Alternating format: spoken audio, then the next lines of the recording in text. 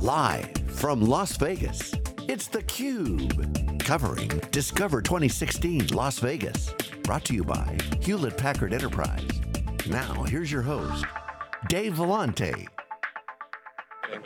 Welcome back to HPE Discover 2016. This is theCUBE. theCUBE goes out to the events. We extract the signal from the noise. We've got a great segment. We're going to talk about service providers as a channel and a partnership going on with HPE and that service provider community. Kyle Green is here. He's the Director of Enterprise Storage Solutions at HPE. And Steve Brothers is here. He's the CEO of Ajubeo, a cloud service provider out of Colorado. Gentlemen, welcome to theCUBE. It's good to see you. Thank you. Steve, I want to start with you. Former CIO, why did you start Ajubeo? So we saw an opportunity in the marketplace when the founders were running around looking at data centers as potential targets, and began to understand what data center providers actually had in terms of cloud. What were they really delivering? And since we were technologists, the conversation that we had was, yeah, we don't quite have cloud. We have something that looks like cloud and sort of smells like cloud, but it isn't quite cloud. So a market opportunity was identified that wasn't being filled, which is really to provide that utility type compute, the Gartner definition of cloud, and Ajubeo was born. When was this? So that was late 2011. Fairly recently then, and you're focused on infrastructure as a service, you said, right? That's correct, that's right. We're what we would consider to be born of cloud, so we don't do co-location, and we don't do managed services. So we're managing the hypervisor down and the network out. Cloud. Cloud. Real cloud. Real cloud. You know, I mean, some people take offense to that, but it's true. We're a true cloud. All right, Kyle, talk about your role at HPE and what you're doing in terms of this service provider initiative. Sure. So when we look at HPE, right, we're looking at our customer base and we're trying to help them find ways, obviously, to buy more from Hewlett-Packard Enterprise, but really we're looking to solve problems. And part of the problem that we have with our customers today is the traditional infrastructure buy is cumbersome. It doesn't go fast enough in terms of a deployment or an implementation for the time to value, right, that customers or businesses are expecting.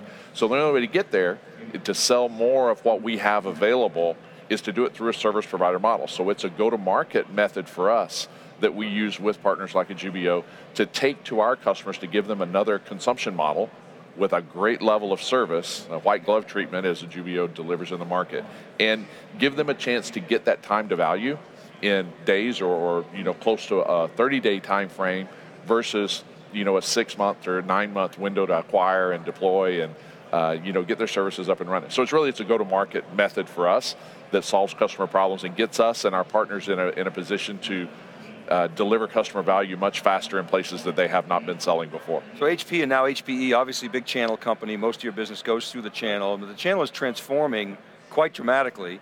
And there's of course a land grab for the channel. Everybody wants a solution provider. So you got the, I call them, box sellers, tin benders, whatever. Those guys, I don't know when it's going to happen, but they're going to largely, either transform or die. Okay, we love them. They move a lot of boxes, but the world is moving to solutions. Okay, so you got solution providers, whether it's SAP or Oracle or VMware or big data, et cetera. And then you've got the cloud service provider, which has become this new channel. Right. So, but when you guys started the company, you weren't thinking about being a channel. I mean, you are, but you were thinking about solving customer problems. But you evolved into this massive channel. Is that a fair premise? Yes and no. Our intent was to be channel focused in terms of what our core competency is and what we do really, really well. Mm-hmm. There's a piece of the business that we don't do. So we're not a managed service provider. I'm not managing operating system and above. So I need partners in that space to be able to provide service against the cloud that I'm delivering. As a result, that reseller channel then spawned other opportunities in the marketplace for other potential resellers. Ergo, the channel that HPE already has, which is your VARs, who have traditionally been box sellers in the delivery of those services. Right. So that's where we saw the opportunity to engage that channel along with HPE so that we could help them get up that curve to be able to sell cloud in addition to what it is they're already selling with an easy entry point. So Steve, in 2011, you started an infrastructure as a service company to be a true cloud, and the obvious question is, how the heck do you compete with the likes of Amazon and Azure? Because it's a different model. Talk about that. We had a conversation with the folks at Gartner early on, and they asked the question of us, what the heck are you doing? You're going to invest all this money in the architecture. You're going to build something that's concurrently maintainable, which means we can do maintenance on the thing without taking it down. You're not going to build a built-to-fail architecture. Why are you doing that? All the big guys, the 800-pound gorillas, they're building a built-to-fail architecture. We said, well, our target markets are different.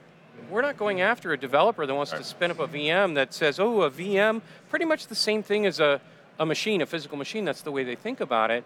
We said, you really have the IT ops folks that say, what are the things I need in the cloud? Well, it's the same thing that I need on-prem, but I can't afford to buy it, right? Give me a Ferrari, give me a key to the Ferrari, let me drive it, give me the tools so I can manage it, but you watch the blinking lights, and I'll go play with all the toys. So we have a non-commodity-based architecture that delivers the performance and the uptime and the scalability and the flexibility and the reliability that any right-thinking CIO wants to have in their environment, but probably can't afford to buy. So you differentiate really on the SLAs and the service levels that you provide to the customer relative to some of the others that I mentioned. Is that fair? That's fair, and we're a platform that's built by CIOs for CIOs. So as an example, we have a flat billing model. I never wanted to go down the hall to my CFO's office and say, look, here's the money we spent last month. Spent, past tense, it's on the Amex, right? Instead, we built a model that's a flat billing model. So we're essentially giving control over the spend tied to the resource pools that they have in the environment that they've contracted for to be able to manage to a budget. And they can control it up and they can control it down, which is also an exception in the marketplace. A lot of providers don't let you reduce your footprint and pay less. We do. Really business model differentiation. It is, and if you think back to some of the things you've heard at Discover so far with Manish Goel from a storage strategy level, it's about the workload. And what this allows is we can provide that infrastructure behind the scenes to Ajubeo that lets a customer move their workload from the cloud, private cloud, public cloud, mix into their environment at those service levels and give them an opportunity to deliver that service where the hardware itself, the name of the product, takes a little bit of a back seat to the service and the business outcome that they're delivering. How important, as a CIO, how important are standards?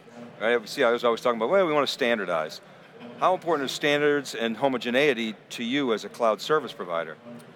Well, what we're delivering are the tools that come from the providers. So we're a VMware shop, and a good chunk of the market right now is running VMware. So the transitional skills, be able to take my internal folks that understand and operate VMware well, to come to a platform that's a higher performing, more reliable, all of those things, and essentially they have the same tool set that they're using to manage the resource pools in the cloud that they're managing back in their home office.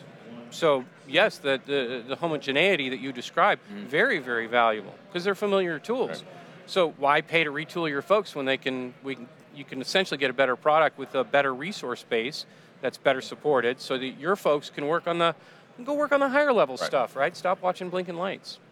All right, we're tight on time, we got to wrap, but Kyle, I'll give you the last word. So talk about this initiative, sort of where it is today, where you see it going in the future. We see customers driving us that they are interested in a faster consumption model, and service providers with their expertise and in a variety of different capabilities, right? Not all of them are infrastructure providers, some of them do application support, but at the end of the day, our initiatives are to get to more customers and enable that time to market, enable the consumption of all the things HPE brings together from an infrastructure and from a product level and a management level, but customers want to consume that in a myriad of ways, and the service provider market is the fastest consuming path to that model. People just don't have the infrastructure or people to do that on their own anymore. It's growing fast, business is good? Yes.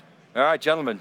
Kyle, Steve, thanks very much for coming on theCUBE. Thank you very much, appreciate it, guys. All right, keep right there, everybody. We'll be back with our next guest. This is theCUBE, we're live from HPE Discover 2016. We'll be right back.